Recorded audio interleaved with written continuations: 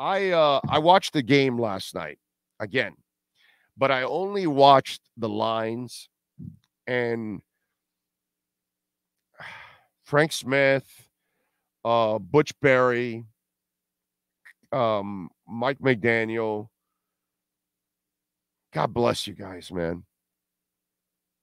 God bless you guys. That was magnificent the way the play of the line was structured, the way they kept pass rushers off balance, the way it was designed.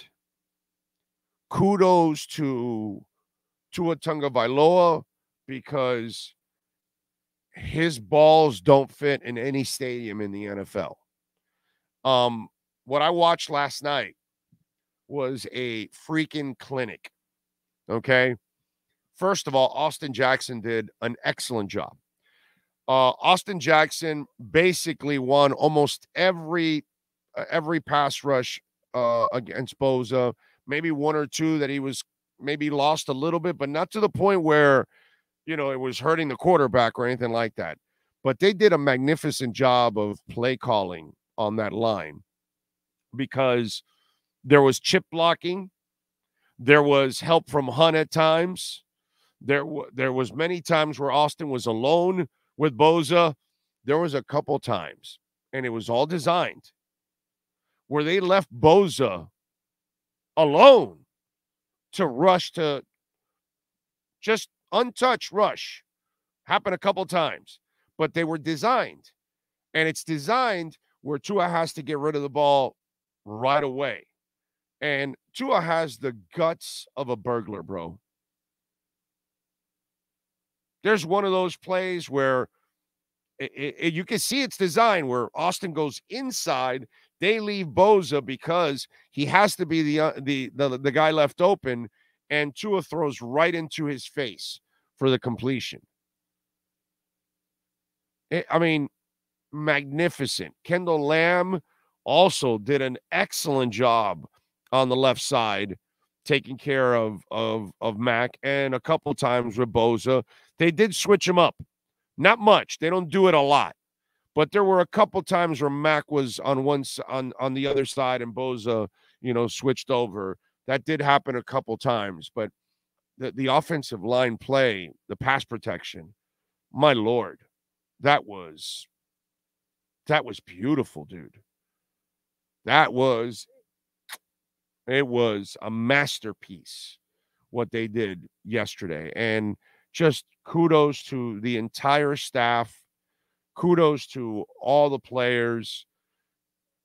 And you know what? Kendall Lamb and Austin Jackson, especially Austin Jackson. Look, I'm happy for Kendall because he's bounced around the league for a long time.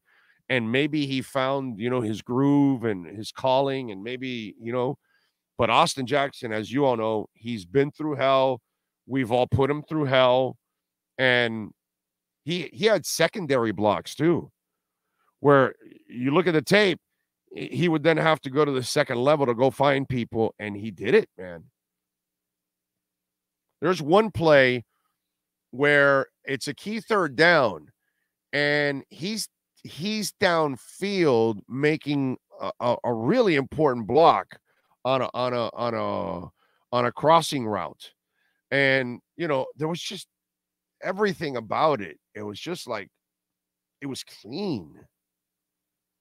I was so impressed. Isaiah Wynn did a good job too. Really, it's just a couple snaps. That's really what it was. But I was so impressed watching those guys play. And, until further notice, do not hurry Teron Armstead back. Get the big man as healthy as possible. And let me tell you something. How about some of those moments when you're in the goal line in the next couple of weeks, the next couple of months, and Teron gets healthy and you want to go for short yardage, brother, you just bring Kendall Lamb out also and line him up next to Teron Armstead and just power through and have some fun. You know what I'm saying? It was a pleasure to watch the O-line play yesterday. I don't know how many times I've been able to say that. You know what I mean? Because I didn't have time on Monday to do it. And so yesterday I went to go see what's that called? The Denzel Washington movie, the number 3, not Executioner, not Excalibur. What's the name of the damn thing, man? Equalizer. Equalizer. There we go. Equalizer 3. And so went saw it during the day. And then when I got back, I was watching the Marlins, depressing. And then I wanted to watch the play of the Dolphins. And that was fun to watch. It's fun to watch. It's like I didn't, the offensive plays were obviously a blast to watch, but it was one of those where it wasn't about the offensive plays that I was getting excited about.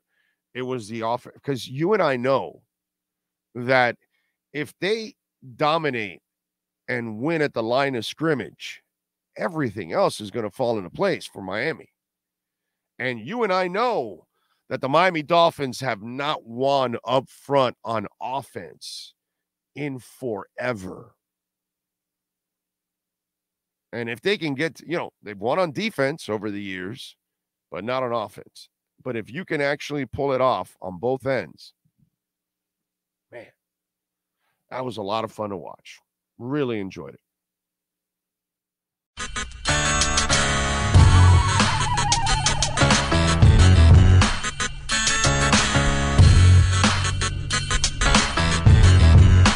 This is the Big O Show.